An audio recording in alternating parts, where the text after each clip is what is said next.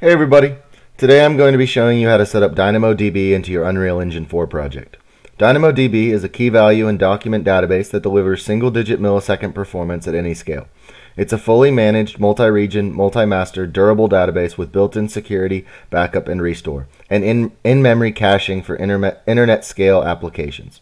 DynamoDB can handle more than 10 trillion requests per day and can support peaks of more than 20 million requests per second.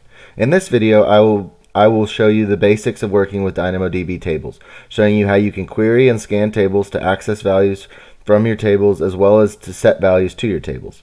For everything I will be showing you how to set up in this video, you will need to purchase this plugin, DynamoDB with Blueprints. But if you are looking to set up a full multiplayer system for your game, I would recommend purchasing this plugin, Multiplayer with Blueprints, which will give you access to four AWS services, which are GameLift, Cognito, Lambda, and DynamoDB.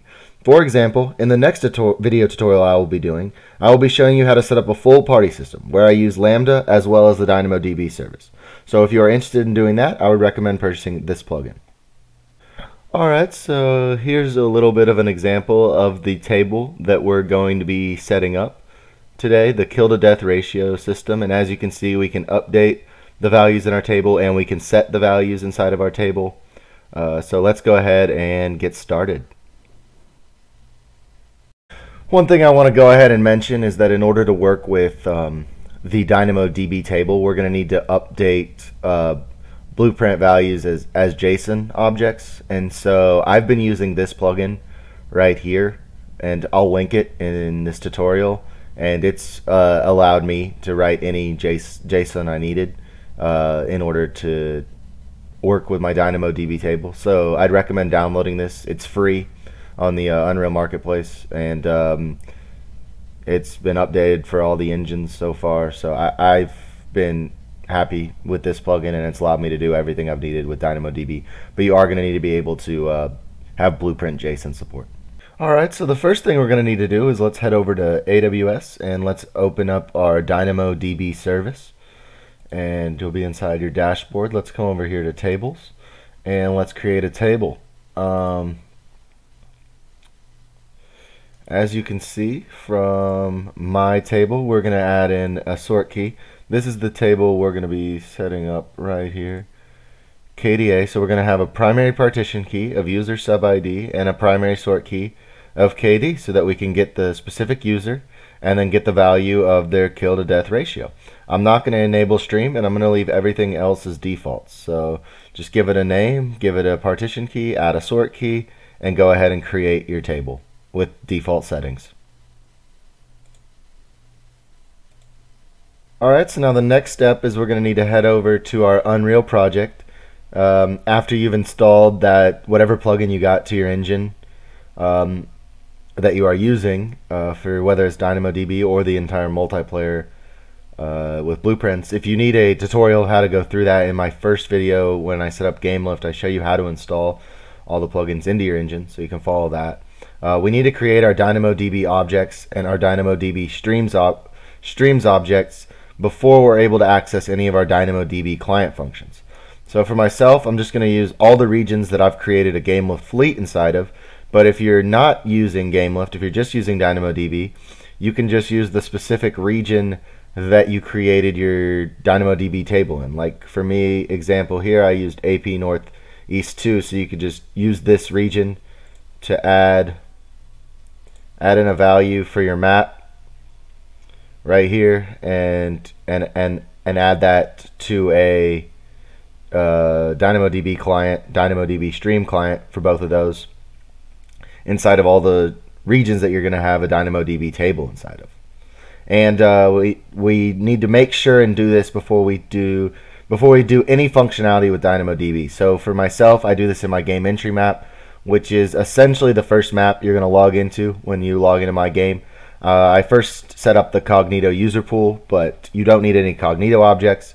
You just need all these objects. So after Cognito, this is the first thing. I set up all of these objects right here to be used so that I can access all my Lambda, all my DynamoDB, and all of my GameLift client functions. So first, let's start with getting a value from our DynamoDB table. So when I click get, right here, when I try and get the value of that KD, I'm going to come to this function and I'm going to make sure the player ID is greater than 0 so that it's a valid player ID. And then I'm going to run this query function. And I'm going to make a request to my table, which was the KDA, which you can see here. I had a table named KDA, whatever your table's name is. And then I'm going to make a map. And this is where I'm going to use that JSON plugin so that I can take that player ID and convert it to a JSON value to get the user sub ID from my table so that I know the exact player I'm trying to reference. And if that request was successful, then I'm going to break the query result. I'm going to get the KDA value, the number value, and I'm going to set the text inside of my matchmaking, inside of my widget blueprint, to the value of this KD number value inside of my table. And that's basically all there is to it to get a value from our DynamoDB table. Next, let's go ahead and set up the update function to update an item inside of our DynamoDB table when we change the value. So again, we're gonna make sure the player ID is a valid player ID. It has a length greater than 0, and then from there we're gonna run this update item function. And what we're gonna need to put in is we're gonna need to get the player ID as our key value for the user sub, and we're gonna need to for the first value, and then for the second value. So for our sort key and our partition key, which is going to be key 0 and key 1, and then key 0 is our user sub ID, and then key 1 is going to be the value that we set that to inside of our blueprint when we change that.